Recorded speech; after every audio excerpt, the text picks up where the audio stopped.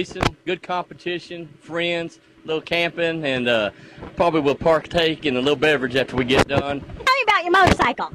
You kind of dial it back to run the 820 class top gas, and you know, it's gone 770s and 175. 175 miles an hour on a motorcycle, and all you got between you and the pavement are some leathers. Oh, yeah. Everybody always asks about that on the bikes, but you know, no one's ever pulled out in front of a motorcycle on a drag strip. You know, so it's pretty safe. I hear you. I hear you. Well, you know, I'm a race car driver myself, but I drive a car. One little piece of sheet metal between me and the pavement. But you know what? If you don't fall off the bike, you don't got to worry about that, right? Yeah. You know, you stay on the bike and be your best friend. Tell us a little bit about this Outlaw Association out here. How long you been racing it? Well, they just started it this year. I've been racing bikes since back in the 80s. Shane's done a real good job of bringing a good series to run here locally.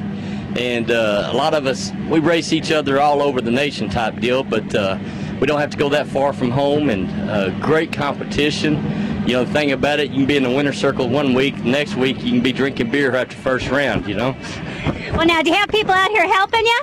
Oh, yeah. My girlfriend, she helps me out. She pulls me back at the end of the track, and her son helps out with duties on the bike and stuff like that.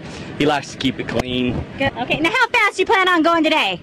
Our class is 520. It'll run about 135, maybe 134 with this headwind. So. Well, you know, you were telling me a little bit on that golf cart you were going to try to get down pretty quick. And how quick was that you were telling me? 520. Okay, very good. If we go quicker than 520 today, you got to go home. Oh. So we got to be careful. Okay, I get it. Okay, well, thanks so much. I wish you good luck.